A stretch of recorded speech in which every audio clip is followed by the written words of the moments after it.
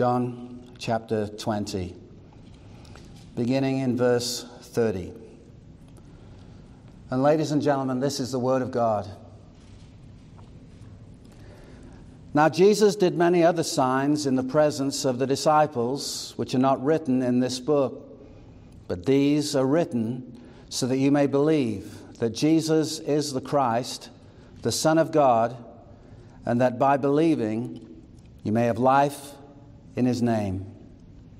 Let's pray. Our great God, how you have revealed yourself through the pages of Scripture as well as nature. You have given yourself and revealed yourself, a self-disclosure. And we would pray that you would open up our eyes to see what you have revealed. We ask in Jesus' name, amen. I once heard a Jewish man tell the story of a Jewish man who was an owner of a small family business in New York City. It's a family business, a family store, one that had been handed down to him from at least 2 generations, his father before him and his father's father. Over time, a number of buildings and stores were bought up around him by wealthy owners. Yet he stood his ground and he kept his small family business operating. Eventually, 2 huge mega stores were built either side of his store. So you can imagine there's like a Costco on one side and a Walgreens on the other. And his tiny store was in the middle. And it signaled the end of his business. He knew it. He knew his little store couldn't compete with both the inventory and the prices of the mega stores. All looked lost. Until the store owner came up with an idea. In fact, a master plan. He got up one morning before the sun rose and climbing a ladder, he painted over the name of his store with white paint. He'd come up with a new name for his store that he believed would bring people in and remove the threat of closure. Once the white paint had dried, he used black paint to reveal the new name of his store in huge, bold letters. The new name, Entrance.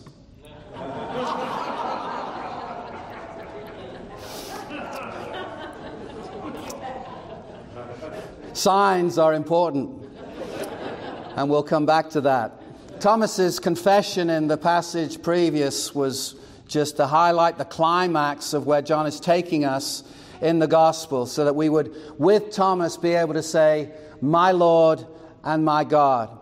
Disbelieving Thomas as he was in his refusal to believe unless he saw, unless he felt, this was the climax, the mountain peak. John has sought to bring all of the readers up the mountain of God's truth to see the uniqueness and the supremacy of Christ, my Lord and my God. The lordship and the full deity of Christ.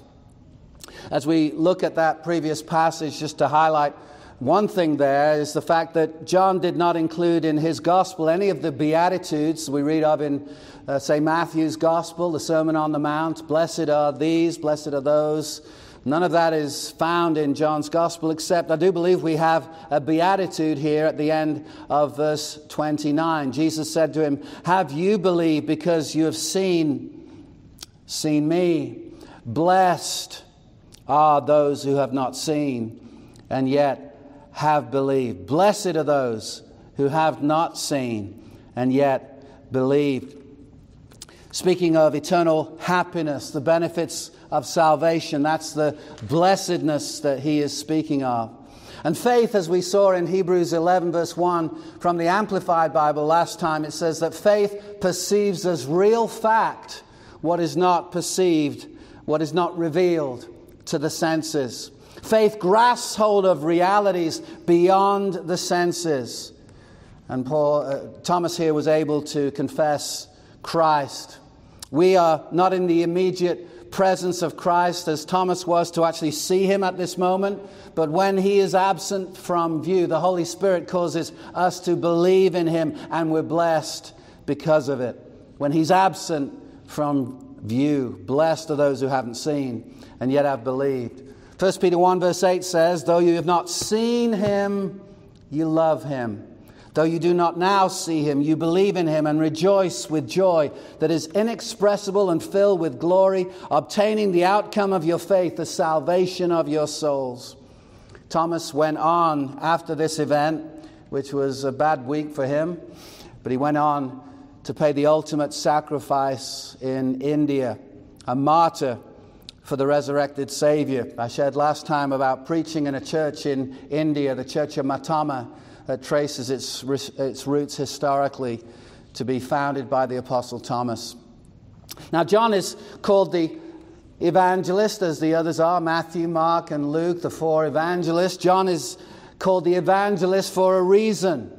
Evangelism includes witnessing, sharing our faith, preaching, many different things, but it also includes writing. And John the evangelist writes for a reason, and that's what's brought out in these verses 30 and 31. John has been a witness. John's been a faithful witness. He writes with intentionality. He's writing on purpose. And he's saying in so many words in these verses before us, I'm writing as an evangelist. There's news to tell. There's good news to tell. News I have to tell. Not everyone is called to be an evangelist with a capital E in terms of the office of ministry, but I believe all of us are called to propagate the gospel and fund those who go out with the gospel. C.H. Spurgeon said it this way: every Christian here is either a missionary or an imposter. Strong words.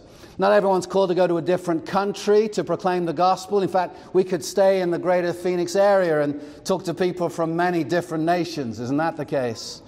But all Christians should have a missionary mindset, a missionary instinct. We want to get the good news to people. And John writes with that missionary heart. He says, I'm writing for a purpose. Look in verse 30 with me, if you will. Now Jesus did many other signs in the presence of the disciples, which are not written in this book. We'll stop there for a moment.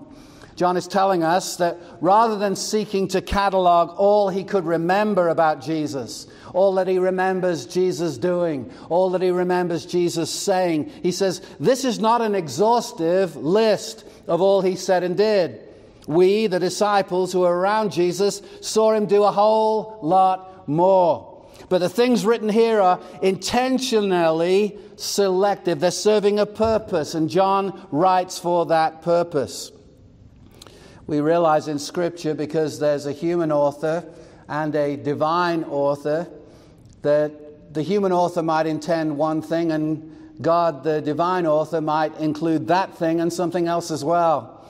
And here in the account of John, we have what I believe is John's intent in writing. And God, in fact, wanted us to have these words, and he wanted us to have this gospel in our possession. As we look at the text, it's important to understand that whereas others may record what Jesus did as miracles, John calls them signs. Signs. Signs signify something. Do you hear the first four letters of the word signify, sign? They point to a greater reality.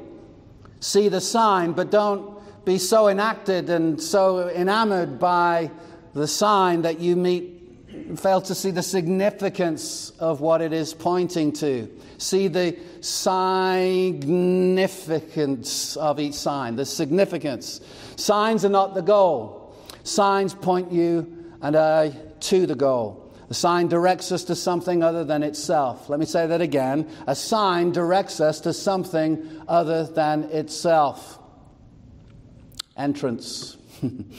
Imagine a baseball supporter, specifically a supporter of the Chicago Cubs, someone who's been rooting for that team all their life, and for the first time they visit Chicago, and they see for the first time in real life the sign that says Chicago Cubs Stadium. But instead of seeking entry to the game, the man stops and takes photos next to the sign and goes no further. Wouldn't you say with me, he's missed the point? A sign directs us to something other than itself. And John wants us inside the stadium, so to speak. He wants us enthralled with the sights and sounds of the game. He wants to tell us about the miracles, but he calls them signs because he wants us to see they point to something other than the sign itself. We need to see beyond the miracles to see the person of Jesus Christ, the person and the work of Jesus Christ. He's God in the flesh. And that's brought out even in the first chapter of John. He also wants us to understand that Greek word, tetelestai. In English, it is finished. The work that Jesus did on the cross. I want to ask you, have you looked beyond the mighty miracles we've encountered in the Gospel of John and discovered what they point to? The good news is a person, Jesus Christ, who he is and what he's done. John lists 7 signs. We could list them. Changing water into wine at Cana in Galilee, John chapter 2. Healing the nobleman's son in Capernaum, John chapter 4. Healing the paralytic at Bethesda, John chapter 5. Feeding the 5,000, John chapter 6. Walking on water, John chapter 6. Healing the man blind from birth, John chapter 9. And the raising of Lazarus in John chapter 11. Let me read. In fact, let's go there. John chapter 2. I'd like us to see John's commentary after the first sign. It's interesting to see his words because there's total consistency throughout. John chapter 2, look at this in verse 11. This was after turning the water into wine. John 2:11. This, the first of his signs, Jesus did at Cana in Galilee and manifested his glory, and his disciples believed in him. Now we could add to this list of signs his resurrection appearances. We could add to this list what we're about to encounter in John chapter 21, the large haul of fish. But John's convinced that we have enough material by the end of chapter 20 to be convinced he's the Christ, the Son of God. Psalm 103, which was read earlier in the service, verse 7 says this: He made known his ways to Moses, his acts to the people of Israel. In other words, the people of Israel saw God's mighty works, but Moses knew his ways. I trust there is something in you that also desires to look beyond seeing what God does to see the God behind the works he does. Verse 30, now Jesus, this is John 20 verse 30, now Jesus did many other signs in the presence of the disciples, which are not written in this book. He's saying, I'm being selective. Verse 31, but these are written so that you may believe. That's his intent. That's John's purpose. No, though everything that could be written has not been written, what has been written is sufficient to bring us to faith. Man is left with no excuse for his unbelief. Faith and belief are synonymous terms. We believe and we have faith. And we're called upon not to believe in something in general, but in someone in particular, the person of Christ. When we come to the subject of faith in our Bibles, it's not something that's fuzzy or generic or put in general terms. It's very specific. We are to believe something about someone. Jesus said in John chapter 8, verse 21, unless you believe that I am, you will die in your sins. You remember in John chapter 1, we read these words. Jesus came to his own, and his own people did not receive him. But to all who did receive him, who believed in his name, he gave the right to become children of God, who were born not of blood, nor of the will of the flesh, nor of the will of man, but of God. In other words, if you see someone believing in the name of Jesus, God's been at work.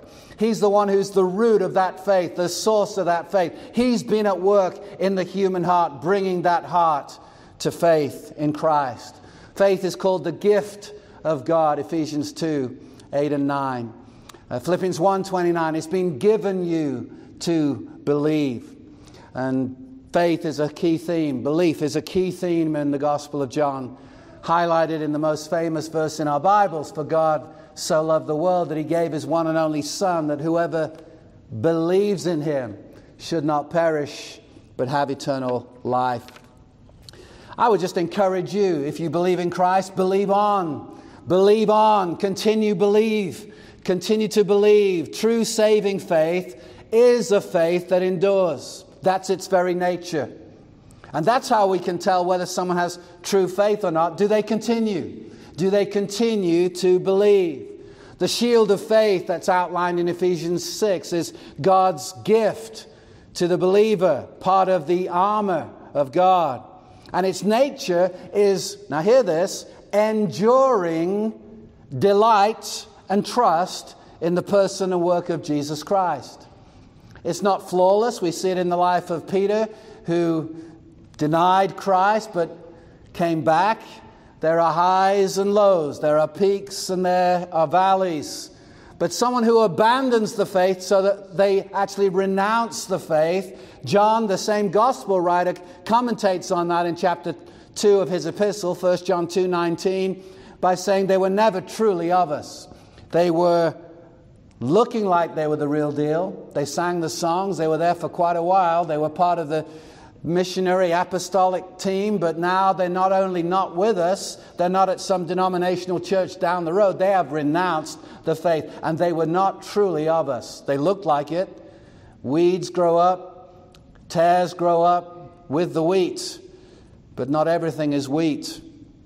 So let's continue reading. But these are written so that you may believe what specifically? That Jesus is the Christ, the Son of God, and that by believing you may have life in his name. As you might expect, these words are a mouthful, and they are loaded. John refers to himself so very little in his gospel. He's present at the scenes that we're reading of, but he's not the one in focus. He calls himself the disciple whom Jesus loved. He's the one who leant on the breast of Jesus. He doesn't say, that was me. Hey, that was me. No, it's John who tells us that, putting the words in the mouth of John the Baptist, he must increase, I must decrease. And although John certainly said that, I would say John the gospel writer certainly lived that. Jesus is unique. By the way, just as a term, there's no such thing as something being very unique. It's either unique or it's not unique. Unique means one of a kind. You can't have something that's very one of a kind. It's either unique or it isn't. But Jesus is unique. He's the only Son of God. He's supreme. And he demands our full allegiance. What does John call us to? Faith in Jesus as the Christ. Christ is a title rather than a last name. Jesus was not born to Joseph and Mary Christ. He is the Christ. He is the Messiah. Christ is a word we get from the Greek Christos, which corresponds to the Hebrew word Mashiach, which means Messiah, means the anointed one. And it is the portrayal of the long-awaited Messiah. When we say Jesus Christ, we're saying Jesus, the long-awaited Messiah. It's amazing to me how religious people who get on television with a dog collar on the wrong way round and they look like they've got authority, they say things usually with an English accent. Have you noticed? Always be suspicious of someone with an English accent. They say something like, well, Jesus, I wouldn't say he's Messiah because I would not want to offend the Jews. You know, truth is offensive. Get off my television, please. Just go away. You can't get past the first verse in our Bible without being offensive. In the beginning, some people don't believe there was one. God, some people don't believe in that. That's offensive. Created, some people don't believe he created. The heavens and the earth, some people don't believe we're here. You can't get past the fact that truth will offend. We're not to be offensive in the way we say it, but we're not to hold back on saying it. And I want to proclaim Jesus is the Jewish Messiah. I'm in the kingdom of God because a Jew died for me. The long-awaited Messiah. He is the one pictured in the Old Testament as one who sits on God's throne, who subdues God's enemies. Judas Iscariot was one who thought that Jesus came on his first mission to overthrow the Rome army and was disillusioned when he didn't go about doing that. When he entered into Jerusalem, rather than going one way and taking on the civil government of Rome, he went another way into the temple and cleansed it. And that was the end for Judas. Instead of whipping Romans, he whipped Jews. That was it. And so there's this expectation he would overthrow all of God's enemies. But Jesus said, my kingdom is not of this world. We find that in John chapter 18. He came on a mission because our greatest enemy was not the oppressors of government. Hear this. The greatest oppression is not that which is of human origin. It's sin, it's Satan, it's death, it's all of the things that are the result of the curse of God. And Jesus came on a mission to rid us of all oppression as the Prince of Peace. And when he comes back, his rule will be seen. He is ruling now. He is the Messiah. He is the one that the Jews are looking for, whether they realize it or not. And in his resurrection appearances, he was going through the scriptures, both with the two on the road to Emmaus. But the book of Acts tells us he appeared for a period of 40 days to teach them concerning the kingdom of God, opening up the scriptures so that they might understand. And I'm sure that formed the basis for much of the preaching of the book of Acts as the apostles got up and preached what Jesus had revealed.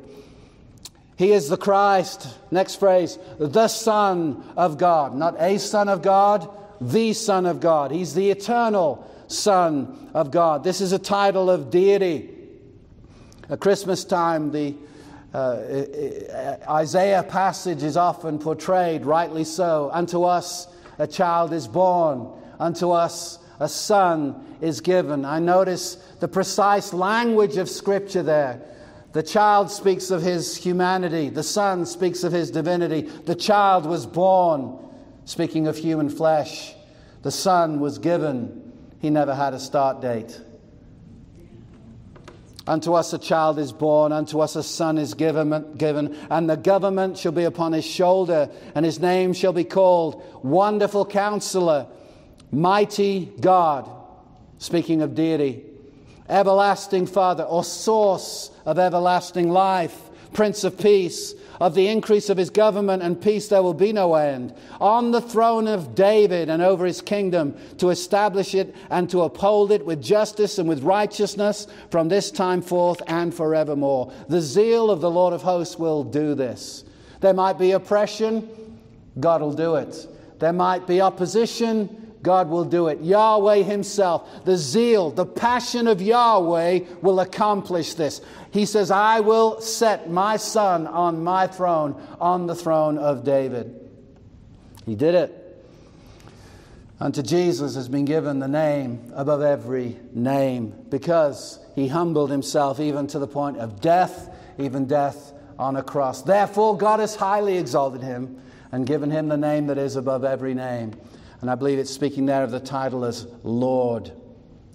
As we go on in our text, these are written so that you may believe that Jesus is the Messiah, the Christ, the Son of God, and that by believing you may have life in his name. Life in his name is John's reference to salvation, eternal life. This is made clear in such passages as John 3, which speaks of the love of God, but also speaks of the wrath of God. Beware of preachers and teachers that will only emphasize one or the other. What is a hellfire and brimstone preacher? Steve Lawson says, someone who preaches the Bible. Who is someone who preaches the love of God? Someone who preaches the Bible. We don't choose and say, well, I prefer this to the other. No. In the plan of God, in his love, he sent his Son to deliver people because of his love from his wrath. It's God's own wrath that Jesus came to deliver people from. Not the devil's, God's. He is to be feared. It's a fearful thing to fall into the hands of the living God, our Bible tells us, and that's New Testament. He's not a kinder God who's learned as he's gone on. You know, I've learned from my mistakes of the past, this flood thing. I got over that. I was a young God then. No, he's the same God. I am the Lord, I change not. But God in his love sent his Son, God, to save us from God. Whoever believes in the Son has eternal life, John 3:36. Whoever does not obey the Son shall not see life, but the wrath of God remains on him. And there's this word we need to hear, and the people of our world needs to hear. Unless you come to Jesus Christ, God's wrath remains on you. Unless you obey the Son, believe Him, come unto Him as Lord. It should not be a challenge to us to say, come to Christ on His terms as Lord. You can't compartmentalize Jesus and say, I'll have Him as Savior. One day I might have Him as Lord. No, Romans 10 verse 9, if you confess with your mouth Jesus as Lord and believe in your heart that God has raised Him from the dead, you shall be saved. He is Lord. Steve Lawson again says something like this, paraphrasing, if I stood at the door of your house, rang the bell, and you invited me in, you could not say to me, bring in Steve, but can you leave Lawson outside? So it is. We can't receive Him as Savior and say, I'll wait for His Lordship for another time. I'll kind of think on that. He is Lord. He is Lord and Savior. My Lord and my God was Thomas's confession. Salvation is in the person of the Lord Jesus Christ. That's His full name and full title. Lord Jesus Christ. Salvation is by the grace of God alone, received through faith in the Lord Jesus Christ alone. Peter, who's going to appear in this passage in chapter 21 onwards, which is almost like an epilogue. The crescendo, the climax is here, I think, in chapter 20 with Thomas's confession, and then the explanation of the purpose of the book, and then the commissioning of the disciples in chapter 21 is almost an epilogue. There's more to it than that, but it certainly is that. But Peter gets up in Acts chapter 4 and he says this, there is salvation in no one else. For there is no other name under heaven given among men by which we must be saved. Have you realized, Christian, the gospel is not only for the unsaved, but for the saved too. The gospel is for Christians. The message of the Bible is both law and gospel. For many in our land, it's law and gospel and then law. I was talking with fellow elder Doug, and he said, it's interesting, we can hear a great gospel message, but as soon as we go to the Lord's Supper afterwards, people get all internal on us and look inside and think, well, have I done enough to qualify for the Lord's Supper? And we become these kind of schizophrenic people that, well, one moment we're rejoicing in the gospel, and then the other time we think, I don't know if I qualify. No, He qualified us. That's the gospel. We are lawbreakers, and Jesus died for lawbreakers. That's the good news. So the message of the Bible is law and gospel, period. The law always challenges us, shows us our faults. You can hear a message on time management based on Ephesians. Make the most of your time, for the days are evil. And you know what? I've sat and listened to them and said, yep, guilty. There were times in my life when, in fact, I can't think of a day in my life when I gave 100% of my energy, my thoughts, my time to the worship of God in heart and deed. How about you? Well, 3 minutes I was thinking about some sports. Oh, wow. No, we all fall short in the area of time management. But the good news is Jesus died for those who break the law and are not given God their whole heart, soul, mind, or strength, even though that is what they are called upon to do. And we rejoice in the law of God because it tells us God's standard.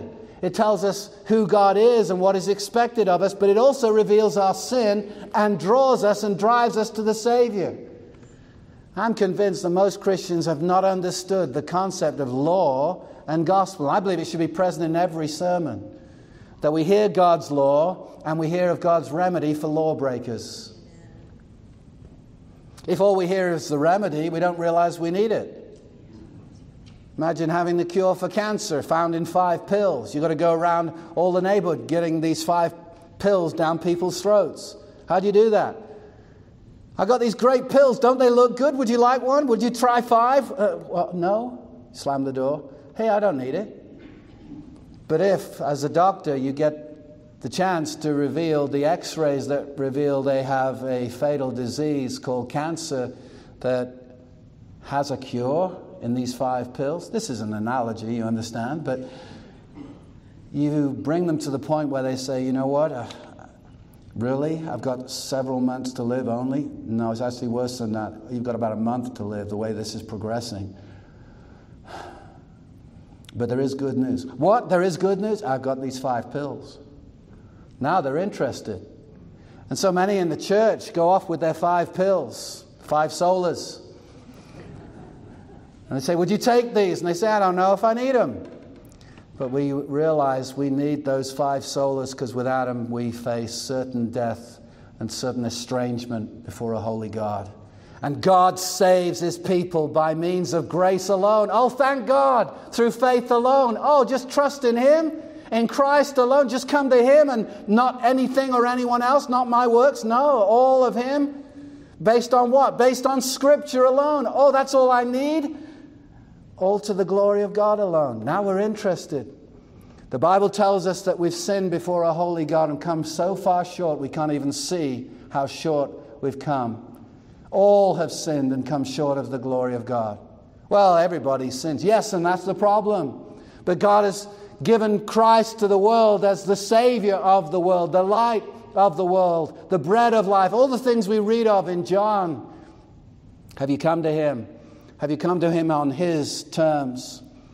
Rick Phillips writes this, given all that John records concerning Jesus, it is astonishing that people are reluctant to claim Him as Savior in Christ. He then quotes Jonathan Edwards. What are you afraid of? That you dare not venture your soul upon Christ?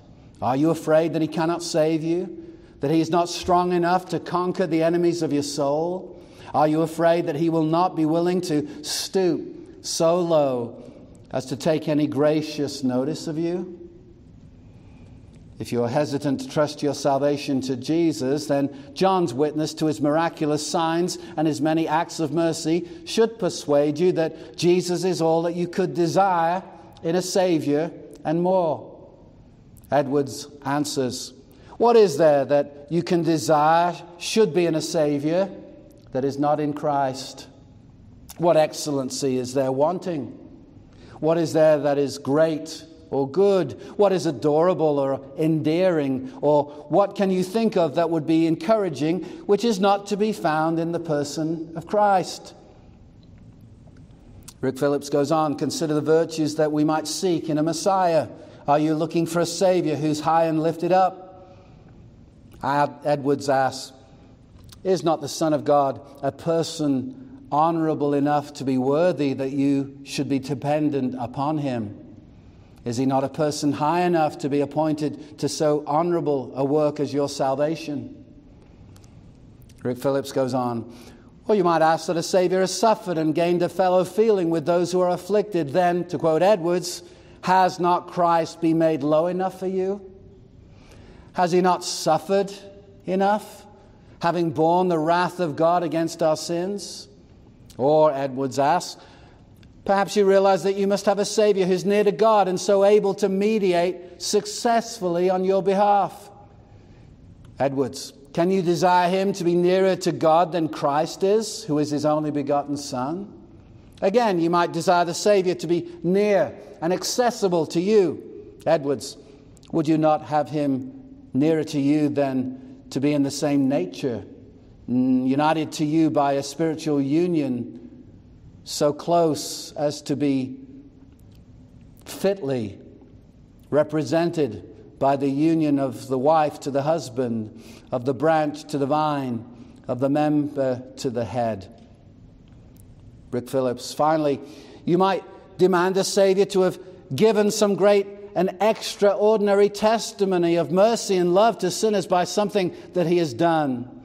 Can you think or conceive, Edwards answers, of greater things than Christ has done? Was it not a great thing for Him who was God to take upon Himself human nature, to be not only God but man, thenceforward to all eternity? In other words, when He became a man, it was not for a 3-decade experience, it was forever. There is a man in heaven representing the people of God. But would you look upon suffering for sinners to be a yet greater testimony of love to sinners? And would you desire that a Savior should suffer more than Christ has suffered for sinners? What is there wanting? Or what would you add, if you could, to make him more fit to be your Savior? Rick Phillips, the answer is that given all that John has revealed about Jesus as Son of God and Savior for all who believe, there is nothing more we could ask or desire than what we find in God's Son. Therefore, let us believe in him, committing our salvation wholly into his mighty pierced hands, knowing that whoever believes in the Son has eternal life. Ladies and gentlemen, as we look at this text, these two verses sum up the purpose of the book. Jesus did many other signs in the presence of the disciples, which are not written here, not written in this book, but these are written so that we would be without excuse, so that we would believe, each of us, that Jesus is the Messiah, the Son of God, and that by believing you may have life in his name. Eternal life. Eternal life is life eternal. You can't have it for 10 minutes and it be eternal life. Oh, I had eternal life for a good 18 minutes there. Some people think they had it for 18 years and lost it. Once you have it, you'll never lose it.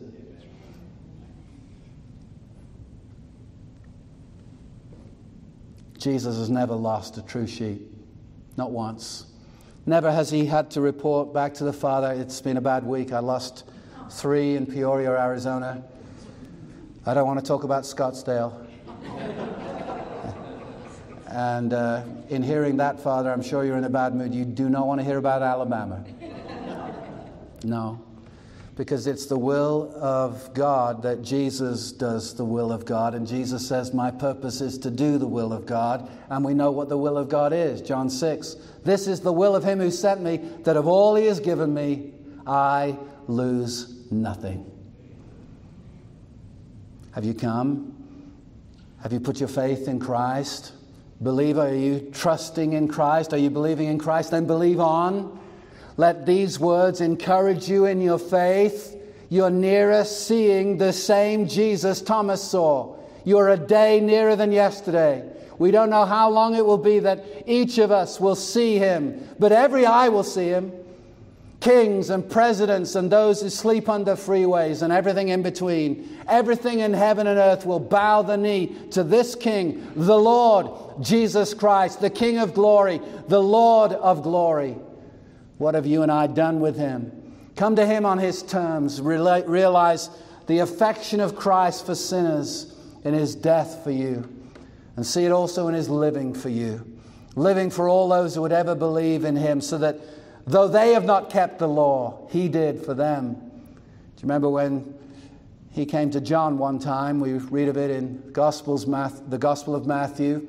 Jesus wanted to be baptized by John, and John says, hey, this is beyond my pay grade. This is way beyond what I should be doing. I need to be baptized by you, not the other way around. And Jesus said, look, we haven't got time for theology one-on-one. The water's cold. Just suffice it. I'll explain it later. But in this, we'll fulfill all righteousness. You see, God had sent John the Baptist as God's prophet to the land. And he was calling for a baptism of repentance. And though Jesus had not had any need of repentance, he had never sinned, yet he was being baptized because that was what God was commanding the people to do. And as a representative of the people, he submitted to John's baptism. It was the right thing to do. And that really is a few seconds of insight as to the methodology of Jesus. I'm here to fulfill the law, not abolish it, not take it away, but to do everything that God has commanded. And that was the righteous life Jesus lived as he went to the cross. He went to the cross as the perfect Lamb of God, without blemish, without spot.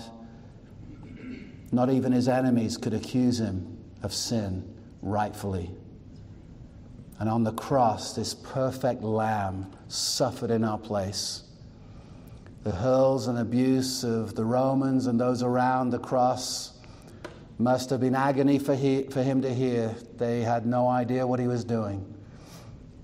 Billy Graham once said in a sermon years ago, the crowd said, "We will believe in you if you come down, but we believe in him because he stayed up." He hung there for sinners. He took the wrath that we deserved. It's as if the curtain on the whole thing was brought together so the man could not look. The very sky was darkened where God did business with his Son, as on the cross this perfect lamb submitted to the will of his Father in passive obedience, taking and absorbing on himself the wrath due to the people of God. And he fully bore the wrath until God had indicated to him, okay, it's done. You can declare it. And his triumphant cry on the cross, not 3 days later, on the cross was, Tetelestai, it is finished. I've done it. Then he gave up his spirit and died on his terms. And 3 days later, just as he said he would, he was raised from the dead. Romans chapter 1 verse 4 says he was declared to be the Son of God with power by the resurrection. This was the Father's way of saying everything Jesus said he was, everything he did, it's all true. Son, up from the grave. And the Holy Spirit, even this very moment, testifies to the truth. Jesus Christ is the Son of God, the Christ. Believe in him. Where is he now? On the throne of all thrones. He is the King of all kings. He's not coming back to be crowned king. He's already had the ceremony. He is king now. He's ruling now. What have you done with him? Let's pray. Lord, we thank you for your word, how true it is. Many things were left out of John's gospel, but what has been written leaves all of us without any excuse, so that we would all be brought by the Holy Spirit to proclaim, my Lord and my God, you are the Christ, you are the Son of God. Show us the Lord Jesus, we pray, each of us. In Christ's name, amen.